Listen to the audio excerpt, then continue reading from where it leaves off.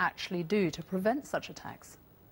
Around 30 people from the UK are thought to have died. 18 British victims have now been formally identified. Among them, 24-year-old Carly Lovett from Lincolnshire, a beauty blogger and photographer who'd only recently got engaged.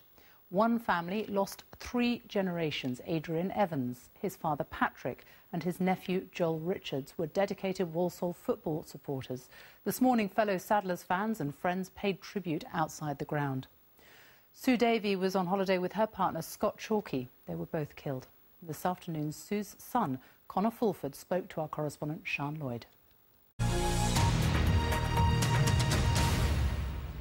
This was the scene outside Lancashire County Council today after campaigners learnt that an application to start fracking for shale gas had been rejected. The energy firm behind it, Quadrilla, said it was surprised and disappointed by the decision. The application for a site in Little Plumpton near Blackpool was rejected on the grounds of noise and the impact on the landscape. Our correspondent Ed Thomas is there for us now. Ed. Now, should shops be allowed to open for longer on Sundays? The government thinks they should, and it's about to unveil new proposals for England and Wales to allow that to happen. Current laws allow smaller shops to open all day, but large stores can only open their doors for a maximum of 6 hours. In his budget tomorrow, the Chancellor will give elected mayors and councils powers to decide what's right for their area. Our correspondent John Kay has been gauging reaction in Bristol, and he joins us now. John.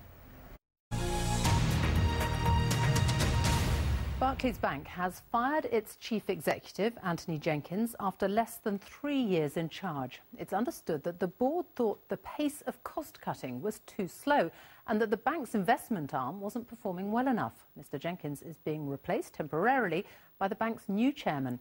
Here's our business editor, Kamal Ahmed.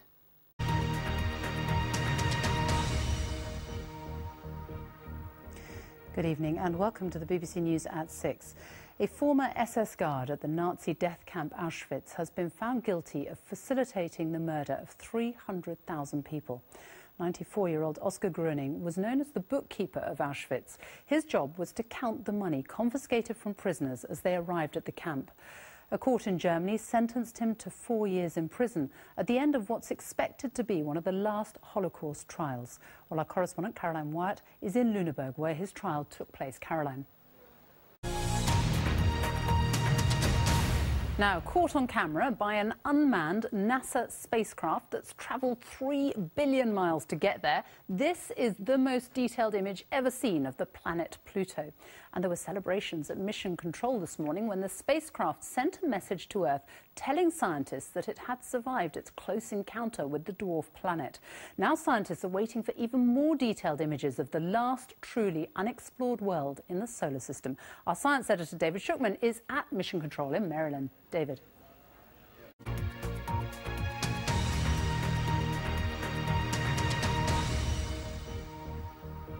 Good evening. Confidential letters written by Prince Charles to Tony Blair and his ministers when Labour were in government have been published after a 10-year legal battle by the Guardian newspaper.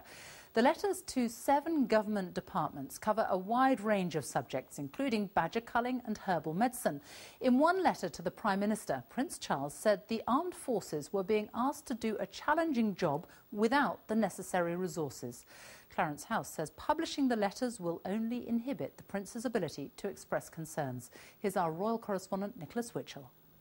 The number of people out of work in the UK has fallen again. The jobless total is down 35,000 and now stands at 1.83 million people, the lowest figure for 7 years.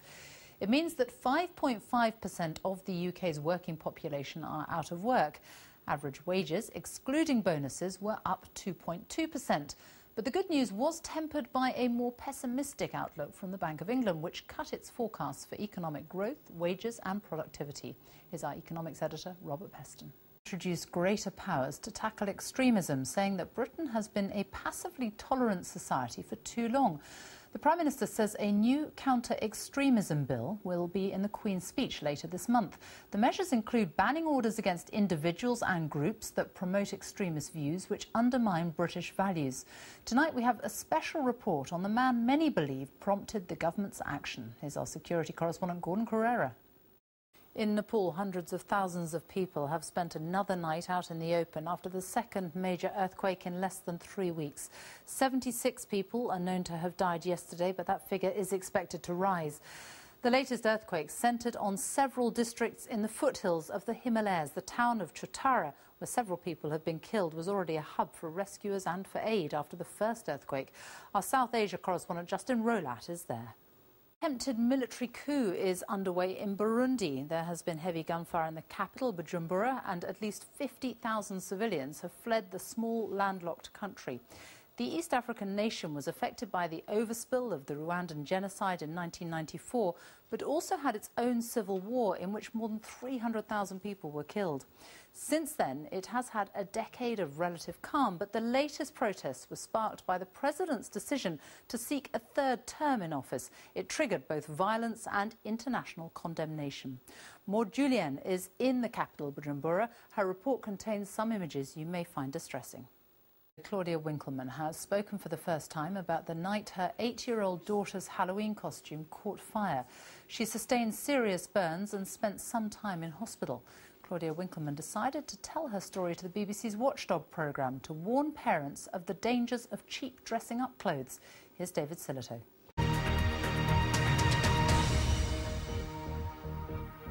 Good evening. 12 members of the same family from Bradford are missing after they failed to return from a pilgrimage to Saudi Arabia. The 3 sisters and their 9 children, aged between 3 and 15, were supposed to fly home 4 days ago. A lawyer representing the women's husbands says the most probable of the possibilities is that they have travelled to Syria to join Islamic State. Our special correspondent Lucy Manning reports. Joining Islamic extremists, the mother of a 25-year-old British man killed last night in Kenya fighting for Al-Shabaab has told the BBC that her world fell apart when she heard the news. In an exclusive interview, Sally Evans says she had not heard from her son Thomas, who converted to Islam, since December. And she spoke of her anger at members of the local community who she blames for radicalising him.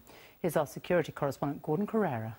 Fled fighting in the north of the country as Islamic State fighters struggled to hold a key town on the border with Turkey. It's the latest in a series of setbacks for the jihadis in northern Syria.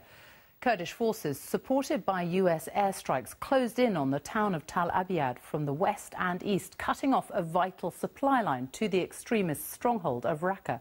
The latest reports from the Kurdish forces claim they have now taken the key border town.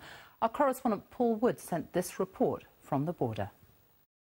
His father and his brother were both presidents of the United States. Now, the former Florida governor, Jeb Bush, is hoping to follow in their footsteps. Tonight, he's launched his bid to become the Republican Party's presidential candidate, but he's up against at least 10 other hopefuls. The history of Magna Carta, a founding document of Western democracy, has been celebrated by the Queen and thousands of guests beside the River Thames in Surrey. It originated as a peace treaty between King John and his barons. He sealed it in 1215 at Runnymede, where today's ceremony took place. Magna Carta reined in the powers of the monarch, stating that they, like everyone else, were subject to the rule of law. It's widely recognised as the first charter protecting human rights and freedoms. Our royal correspondent, Nicholas Witchell, was at the ceremony and sent this report.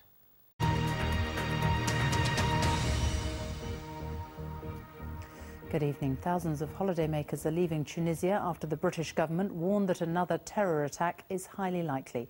The Foreign Secretary, Philip Hammond, said the government now had a better picture of the emerging scale of the threat, and it was too big a risk for Britons to stay in the country. It comes 2 weeks after a gunman killed 38 tourists in Sousse, most of them British.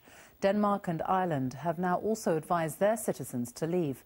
Our correspondent Ola Girin is in Tunisia for us now. Ola.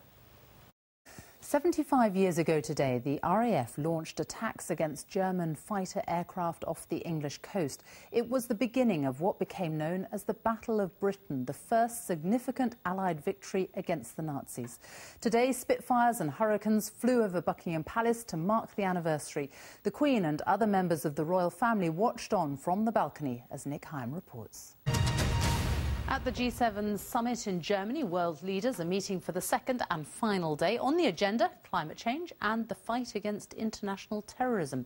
Our Berlin correspondent Jenny Hill is in Schloss Elmar for us now. Jenny.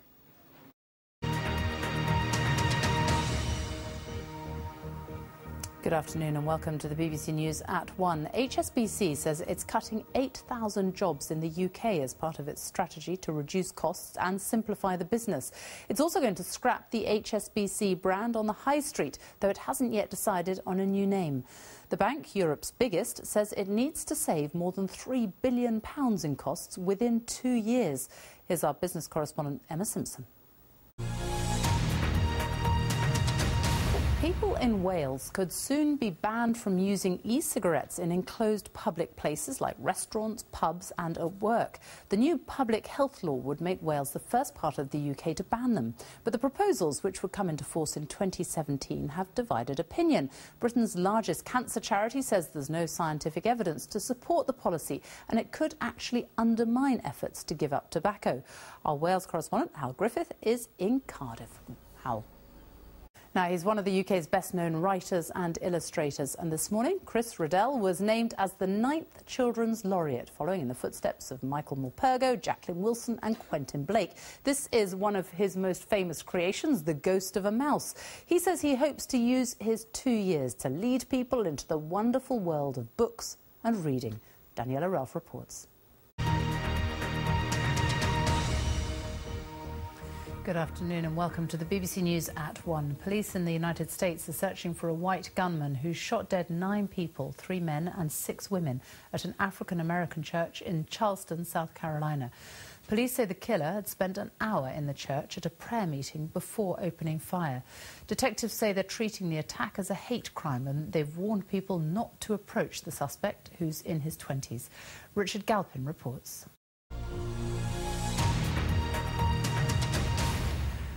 The Prince of Wales and the Prime Minister have attended a memorial service at St Paul's Cathedral to mark the 200th anniversary of the Battle of Waterloo. The battle was a decisive victory for an army of British, Dutch and Prussian troops against the forces of the French Emperor Napoleon. Tens of thousands of troops were killed or wounded in the battle, which settled the balance of power in Europe for a century. Well, Robert Hall is on the battlefields of Waterloo in Belgium. Robert.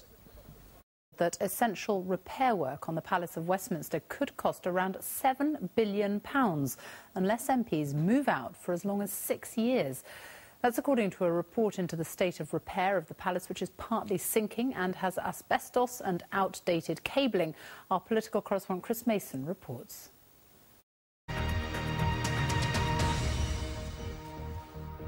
Good afternoon and welcome to the BBC News at 1. The future of Greece is hanging in the balance after the country overwhelmingly rejected the terms of an international bailout package. Eurozone leaders are considering their response to the referendum in which 61% of Greeks voted no. A summit is due to be held tomorrow in Brussels to discuss the crisis. Queues have formed once again at banks, which are expected to run out of cash in just a few days. Here, David Cameron held an emergency meeting with the Chancellor and Governor of the Bank of England. Chris Morris reports from Athens.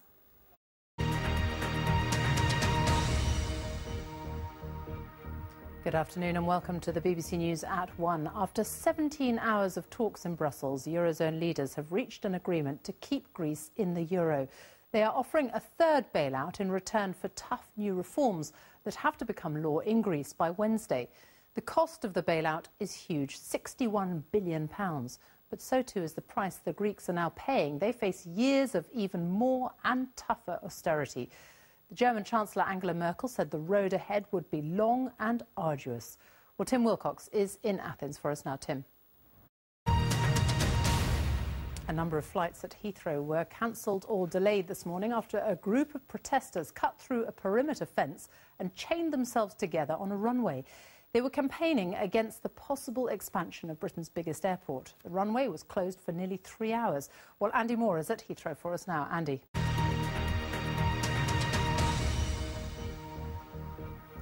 Good afternoon and welcome to the BBC News at 1. The Greek Parliament must agree to reforms demanded by the Eurozone by tonight in order to secure another bailout. MPs will vote on the terms of the deal later today, but the vote comes amid fierce criticism from the International Monetary Fund. It says that even if Athens carries out the full austerity programme being demanded, it still won't be able to pay back tens of billions of euros to its creditors. Our correspondent Mark Lowen is in Athens for us now. Mark.